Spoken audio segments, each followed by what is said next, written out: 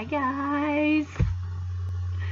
It is March 20th, 2020, and I hope that you all are doing well. I know that most of us are hunkered down, just kind of weathering this coronavirus pandemic.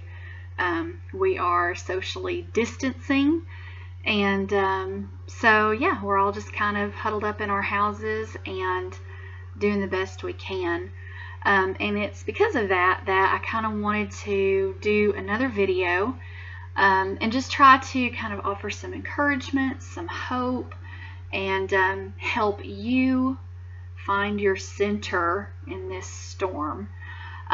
So many of you know that I am a psychology student.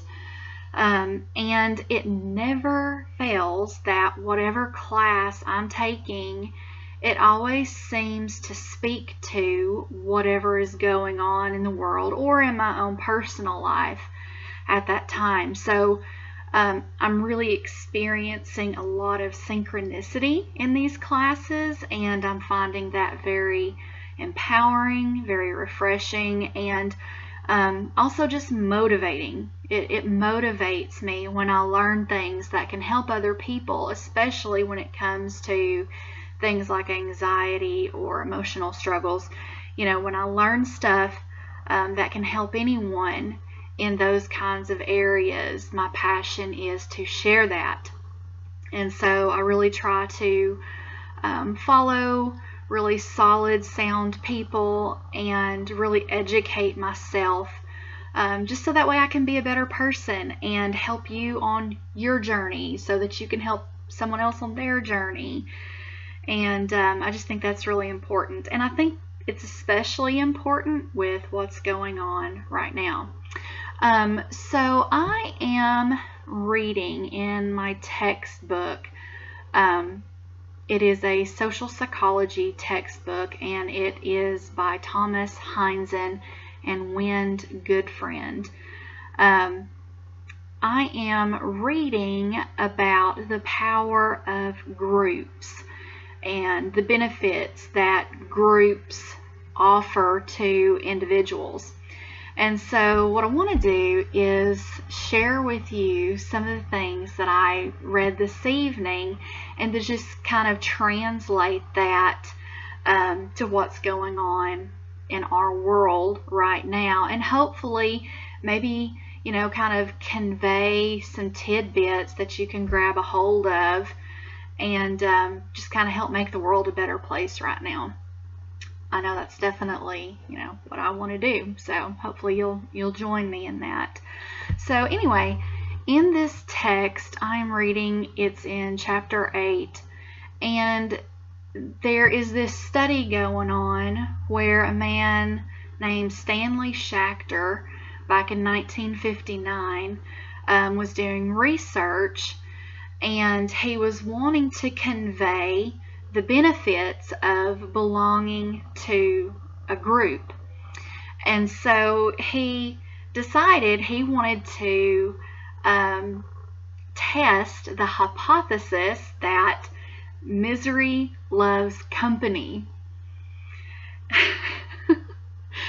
I get really cracked up about that because I'm just like, if you look at Facebook, it just seems like misery loves company, because you know, you post something negative and you'll have like 100 comments and 100 likes, and people just really jumping on the bandwagon, which I'm not saying that's not understandable in a lot of what we're going through, but I think we're all familiar with that old adage that misery loves company. And so I think it's really interesting that someone decided to test that as a hypothesis. So anyway, he decided that he wanted to test this hypothesis that misery loves company. And he was able to demonstrate that one of the benefits of being in a group or belonging to a group is that we feel safe when we're threatened. So kind of process that for just a minute. I mean, think about what the globe is feeling right now. We are definitely in this high anxiety state. We're being encouraged to be calm. We need to be calm so that way we can be powerful. But yeah, just feeling safe when threatened, and that is one of the benefits of belonging to a group. And so in this experiment that he performed, he tested it by threatening study participants with the possibility of electric shock. And so sure enough, the threatened people clustered together. When they thought they were going to get shocked, they kind of all just, kind of curled up, backed up against each other, and demonstrated that gave them a sense of safety. And so we see by that when there's a threat, right now, think about the threat that we're under of COVID-19, coming together provides a sense of safety. But coming together is the very thing that we are encouraged not to do right now, physically anyway. And this is kind of where social media comes in. I'm working on a post on my blog, The Catalyst, and I kind of mention how for all the ills and the negative impact to self-esteem that the rise of social media has dealt us, the one redeeming quality, at least one of the redeeming qualities that we are seeing emerge from social media is the fact that it gives us the ability to connect. It gives us the ability to find our people, to be in our groups. And that gives us the ability, the gift of being able to procure a sense of safety, right? So I'm really thankful, super thankful for social media right now. It kind of almost makes me want to, wish that I'd never said anything bad about social media, because it is so powerful right now. And it's just kind of the place to be. It's where we can congregate.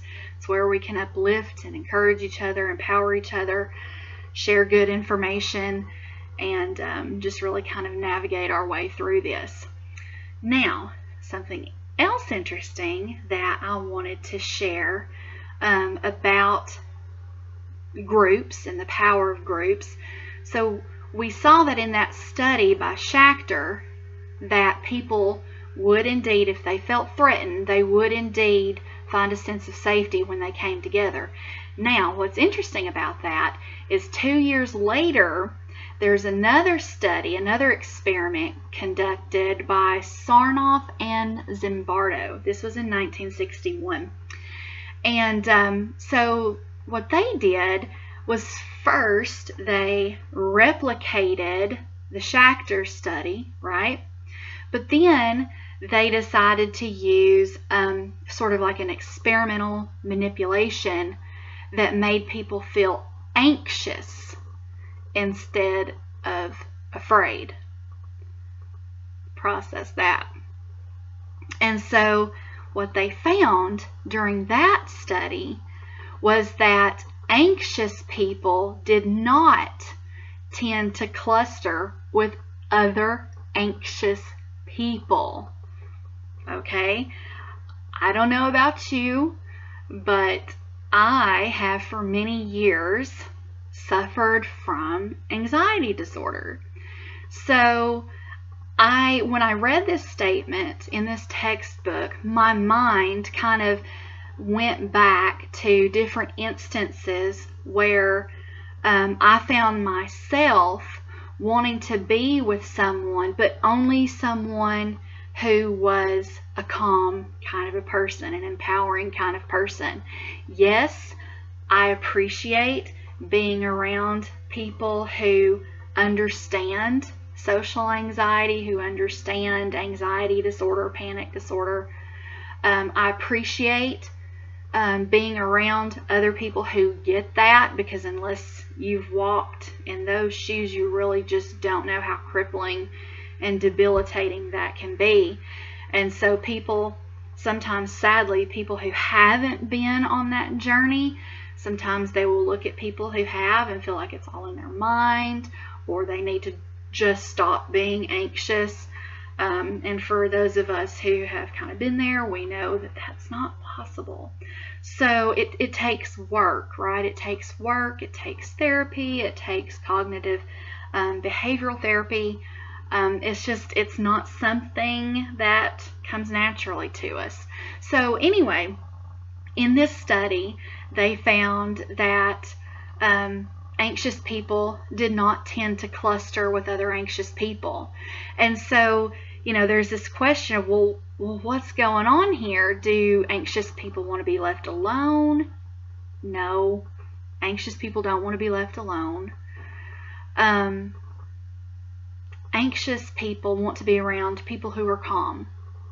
And I think that it's really interesting that you have these two different motivations, and we understand that anxiety still leads to a desire to be with others, but not in the same way that fear or threat does. So unlike fear, anxiety makes us want to be surrounded by people who are not anxious, right? So it seems like there's both this motivation of fear and anxiety. They both make us want to affiliate with others, but when we're afraid, we like to be with people who feel the same way.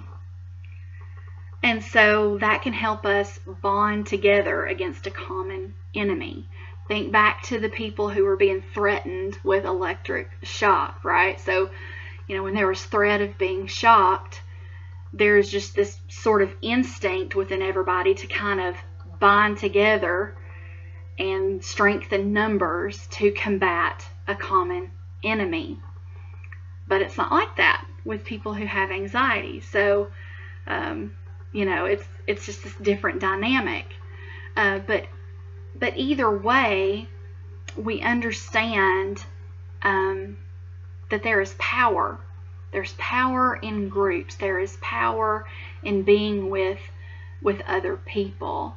And so after I read that, what I wanted to do was just kind of reach out, encourage whoever will listen to this video. I don't know.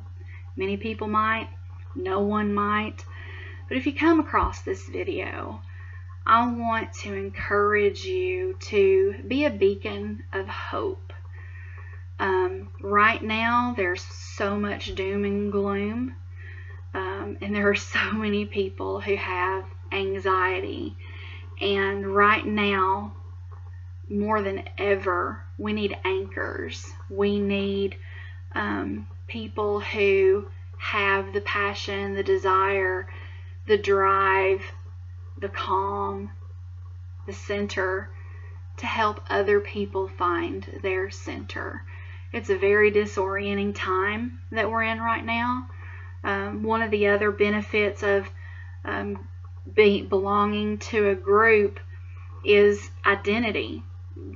In America, we're very, very, very much about individualism, right? It's all about me. It's all about you. It's just, we're very individualistic in America. And believe it or not, you wouldn't think it maybe, but belonging to a group, whether that's like citizenship, ethnic group, a football team, a faith community, a family system, these groups can take, so many different forms. But having that sense of belonging also contributes to our sense of identity. And so right now, under this threat that we're under of COVID-19, the coronavirus, it's disorienting for us in that the greatest precaution that we can take is the social distancing, the tearing apart from our groups, right? We've got workplaces that are closed. We've got faith communities, churches that are closed. Restaurants are closed unless it's like delivery or pickup, drive-through. And so there is definitely this threat to connection, which is what contributes to our identity. And so when that's threatened, it can definitely be very disorienting.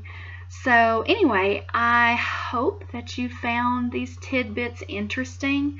I hope that you will be very intentional about being a beacon of hope and really thinking through the power of group right now on your social media. I hope that you will reach out to people who, maybe tend to be anxious and just offer them a sense of calm.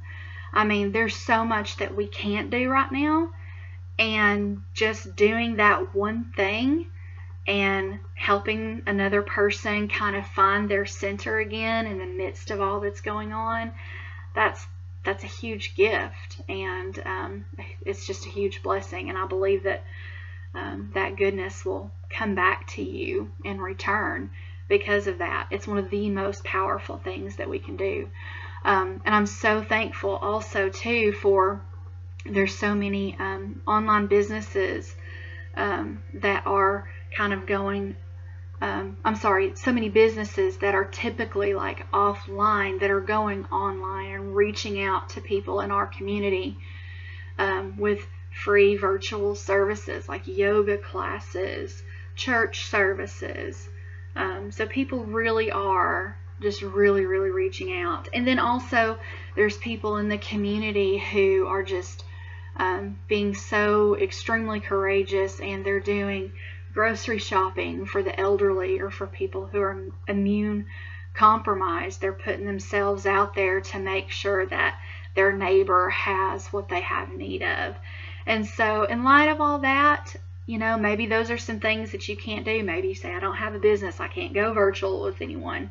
I'm immune compromised, I can't be out helping people like that.